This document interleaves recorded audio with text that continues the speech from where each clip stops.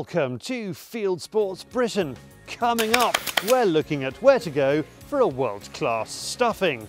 How to get a bird in the hand worth the same as one in the bush. We've got gundog training tips from Skinners. We've got Hunting YouTube Kit Special, and New Stump is looking at this weekend's CLA Game Fair. First, bring out the big guns. We're crow shooting with Digweed and Crow.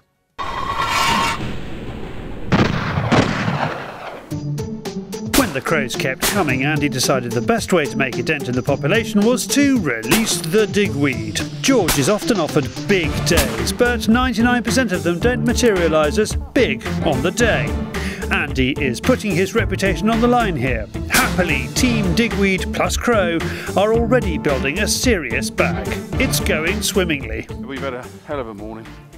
All these crows and young jackdaws are coming to some wheat that's just on the turn, and because there's been there was no wild food last year, and this year up until now everything's been backward, so the corn's only just starting to turn, and where it's just going milky, all of these are coming to some wheat, which is just the other side of the hedge. If you look through that gap there, you'll see them going to the wheat now. We're shooting them on this bit of rape here that's out, it's been sort of, it didn't really come in the winter, and we're able to decoy them on here, and we've had a hell of a morning so far. I would have killed probably 220, 230 in just under 2 hours, so it's gone pretty well.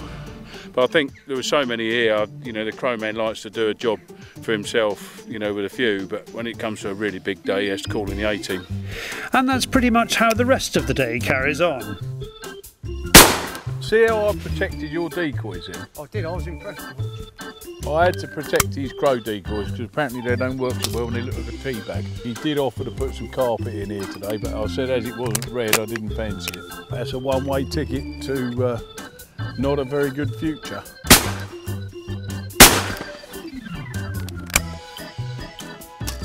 They're not liking it. I was hoping to get a few shots, but all the time this old boy's shooting, there ain't no point. He's just, he's a legend, he is. He's had some real shots this morning. Some of these have been over 100 yards, some of these crows he's shot. If he was missing, I'd be pushing him out of the way and showing him how to do it, but I don't need to yet.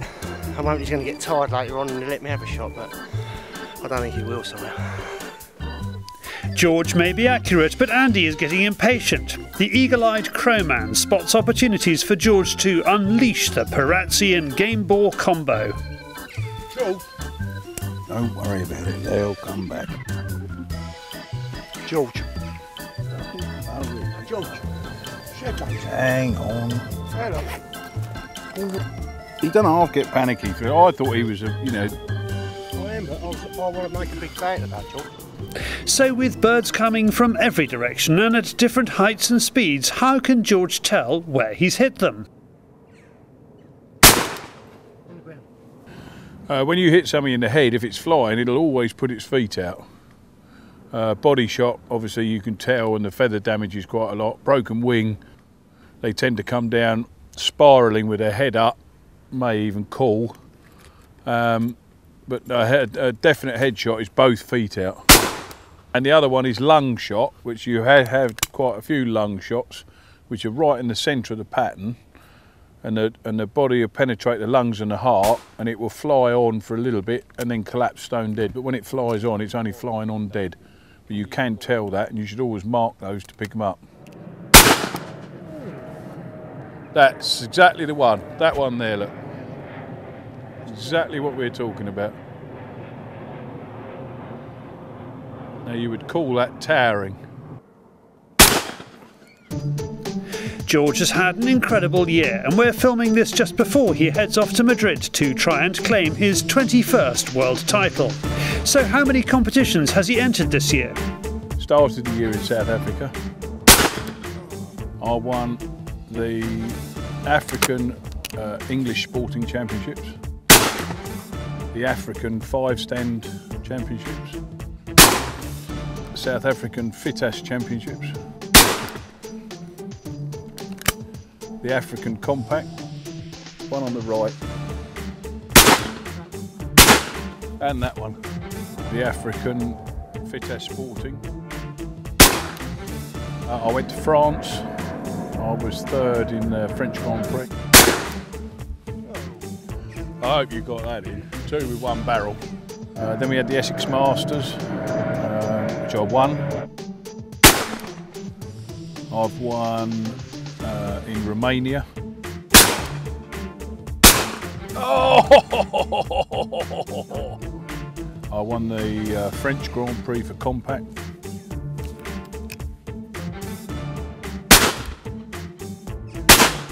Oh, second, I didn't like it. I won the European Championships in Fieldsports and the European Cup. The European Compact Championships in Italy last weekend, and won the European Championships, regained the European Championships there with a score of 198, shooting the last 150 straight, and won the European Cup there as well. So all in all, I've had what I think's a pretty good year. What do you say now? Perfect. Which is why George hasn't really been out pest controlling much in 2013. I haven't shot anything at all apart from a few foxes and a few rabbits for weeks and weeks and weeks. And when Andy suggested it, it appealed to me greatly. You know, for us to kill 300 in the morning, and we've got 3 or 4 hours to go this afternoon. If you kill 400 or 500 in an area like this, you're going to do some real good.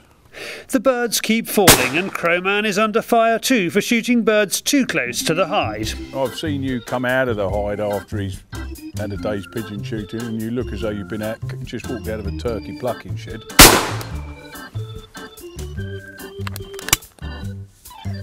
That old lens has never worked so hard this afternoon, has it? Normally they're all in here, like dustbin lids. How you can get them that close, you can film the feathers coming out of them, God only knows. We all know Andy is no stranger to a high bird. His raised eyes are getting higher by the minute too. Then sporting shooter editor Dom Holtam arrives, which doesn't help matters for Crow. Your father's brought his gun. The hide is getting pretty full now, so Crow sorts out a grain pickup and Dom asks George about his cartridges. The black gold that I'm shooting today, these are in a plastic wad 5.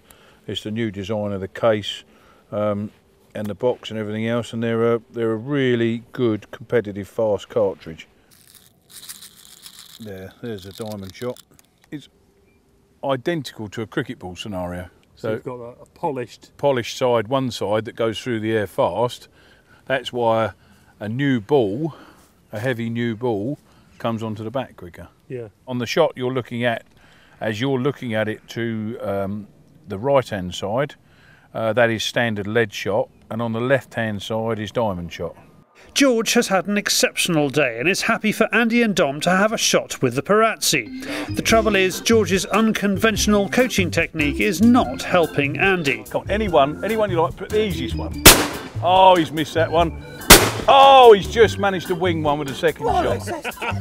I've had a lot of fun. We've had some good banter in the hide as well.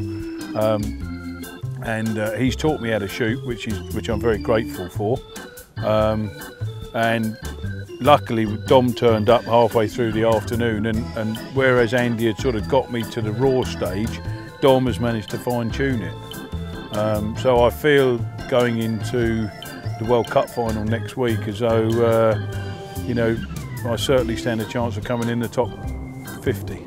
We call it a day, and judging by the time it takes us to collect all the birds, we know it's going to be a big one. It is 585 birds. George's best day ever, and he's grateful that Andy gave him that call. I'd just like to thank Andy very much for a fantastic day shooting. He's done a very good job here in setting this up in this corner so that we can kill a few, and I'd like to thank him very much. Sometimes everything just falls into place. The birds are there, and it just so happens that the best shot in the world is there too. Great shooting there by George, we expect nothing less, and good fieldcraft by Andy. And if you entered our Facebook competition to count up the number of crows, rooks and jackdaws they shot, the answer is 585. Well done, Jason Pegg from Nottinghamshire.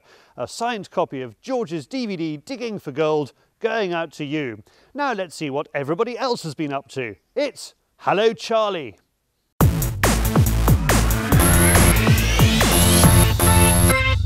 Here's what the world's up to this week. Hello Charlie. Callum and Jordan here from East Yorkshire. Just had a morning on the crows. Haven't had too bad of a day. Hello Charlie.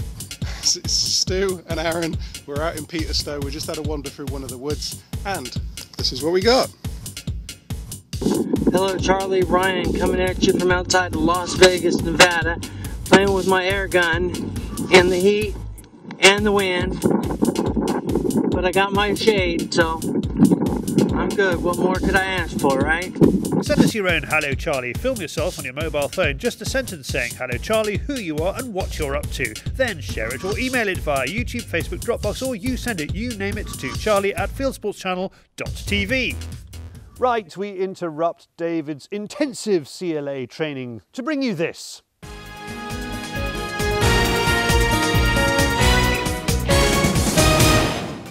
This is Fieldsports Britain news. In a career spanning 4 decades, George Digweed has won his 21st World Championship. He dropped just 3 clays out of 150 over 3 days at Castillo de Robledo in Spain. There's surely never been a shot as good as George, which is why his sponsor Gamebore has started a campaign to get the man a knighthood. Visit the link on the screen and share or like the page. The BBC cameraman and wildlife presenter Fergus Bealey has asked Fieldsports Channel to take down a film we made with him about falconry. A number of viewers noticed that Fieldsports Britain episode 21 had been switched from public to unlisted.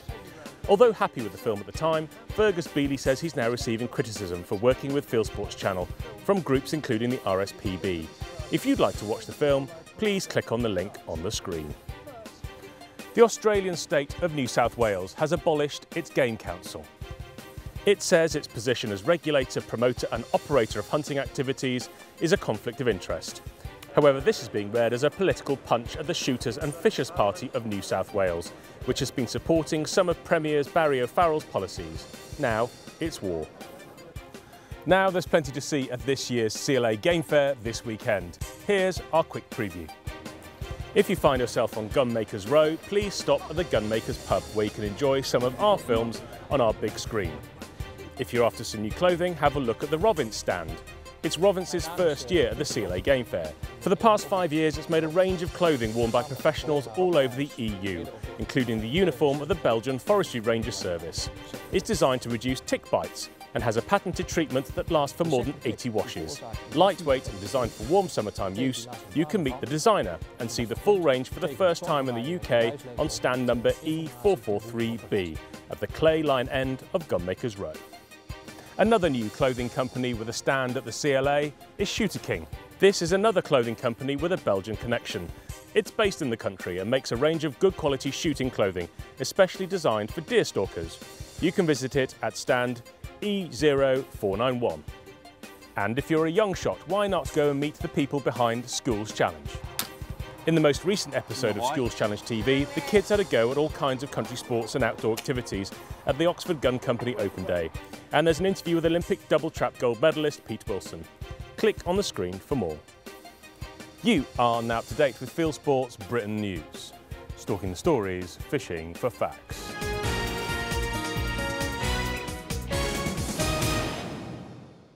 Thank you, David, and he will be easy to miss at the CLA Game Fair because he normally looks like an asylum seeker. Now, we're not really into our mounts in the UK, but if you want the best stuffing in the world, go to Jacob in Denmark. Pity the wall-eyed fox, the hump-necked wildebeest and the lopsided hare. They're stiffs, and their proud owners were stiffed. As a result, taxidermy is an underrated art form. There aren't many deer stalkers out there who haven't shelled out for a shoulder mount, only to be stitched up in one way or another by someone who either lacks talent or scruples, leaving you wondering if that really is your roebuck. Max Hunt gets his mounts done by Jakob Strunger, a Danish taxidermist with a client list that is most definitely out of bounds. This is actually the latest work Jakob did for me. It's one of the sheeps I shot in New Zealand when I was down testing the new Sauer 101. And if you take a close look at the eyes, that's actually where you see the big difference in the work of taxidermist work. It's not like the shape of the form and everything, but the details, like the nose and the eyes and everything, that makes the big difference. But actually, I think the biggest work Jakob has ever done for me is the turning stag. Some of them have already seen it in the video we did from the EVA. This stag is made totally from nothing. Jakob did the shape because you can't order a foam form like that. So he built it up from scratch and did everything on his own. Jakob is the real deal. His apprenticeship lasted years and he travelled the world being taught by the best. For him, it's all in the detail and adding a little bit of flair. It's of course a thing about passion and creativity. Design and then skills on doing something very different from what we all see on if you have something standing on all fours and standard mannequins and things like that. Everybody can do that, but we try to change and make everything unique. You're a hunter as well. I have been hunting with you in Kyrgyzstan and we had a lot of nice things out there. What's your dream hunt? Where are you dreaming about going? My dream hunt would be Central Africa right now, for some of the giant antelopes there, and that would be a really big dream. We ask Jakob to show us what goes into transforming a boarskin into a lifelong hunting memory.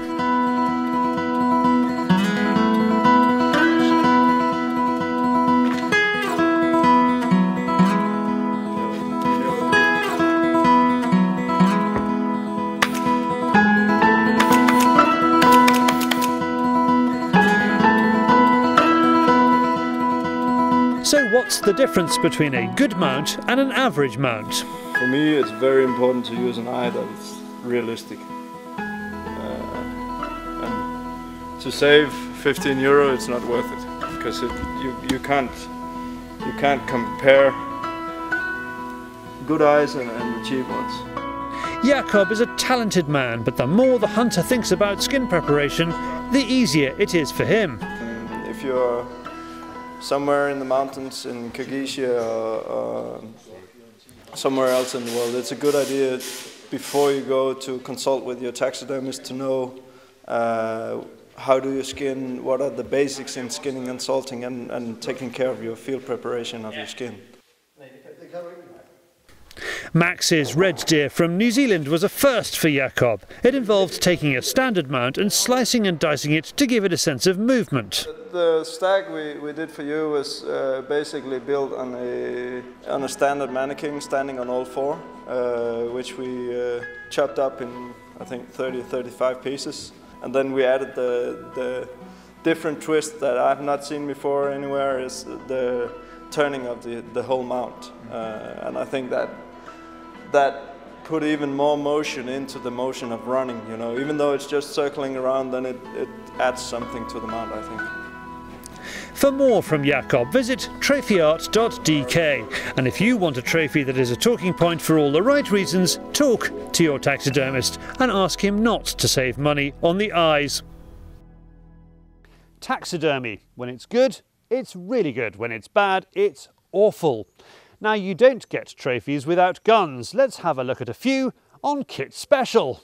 Kit Special this week looks at the most expensive shotguns on the gunsdirect.co.uk website, ranging in price up to £4,000. Everyone is in danger of loosening their wallet at game fair time. If you have £1,350 burning a hole in your pocket, then you might consider this Caesar Guerini 28 gauge multi-choke. Some call Guerini's glorified fab arms at a premium price. Others point to how a company that was born on the same turf as Beretta is coming up fast on the rails behind the Italian gun giant.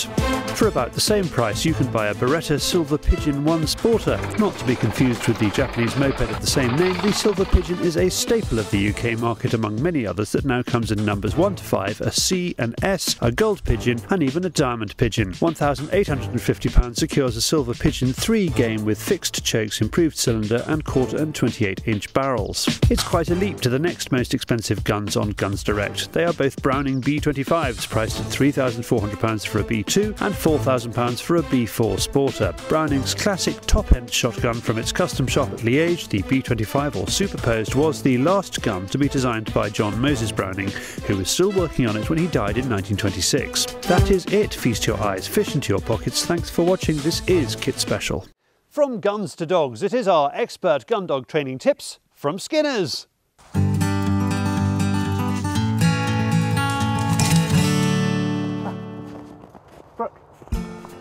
The birds are raining down. It's a red letter shoot day. Now your dog has to remember where one of them has landed so that after the drive he or she can go and fetch it.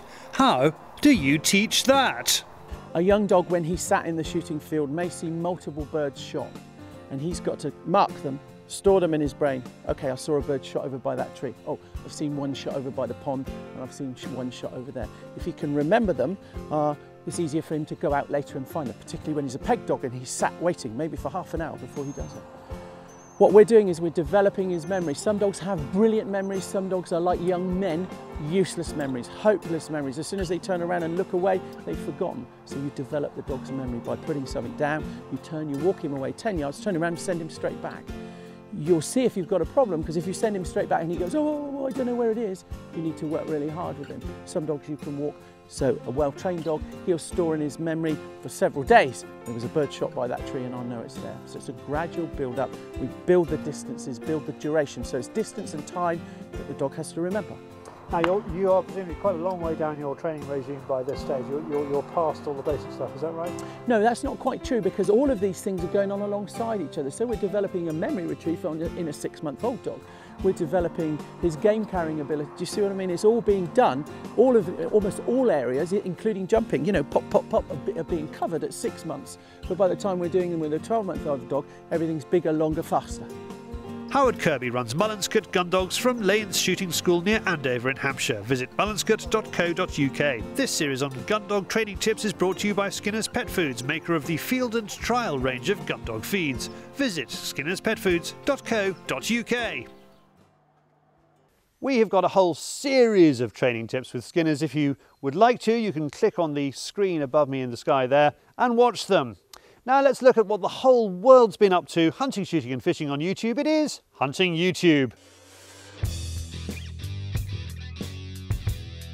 This is Hunting YouTube, which aims to show the best hunting, shooting and fishing videos that YouTube has to offer. Bunny Hunter is the hunting, shooting, fishing serious chap's channel's worst nightmare. A capable hunter who tells a good story in a bra, pants and only a little imagination. Country girl hog hunting with Bunny Hunter has her in the woods after feral boar with an AR-15 and a handgun. It will be popular. Another channel that sensibly chooses to be the first to tread a well-worn path in video is FP Soutback, which is devoted to the overlap between GCSE chemistry and going out shooting. So its latest video is called How to Burn Palladium, which follows a film called Outback Pig Shooting. I have chosen Hunting with Airgun Pellets from a centerfire, which shows a pest bird hunt with a 2506 firing .25 caliber airgun pellets. Mr. Dave Ratz is building up a nice following. In this film Airgun Hunting Rabbits Plus Extras, he is doing exactly that, out for a walkabout on a sunny afternoon looking for rabbits. Time for English speakers to learn a bit about carp fishing Benelux style.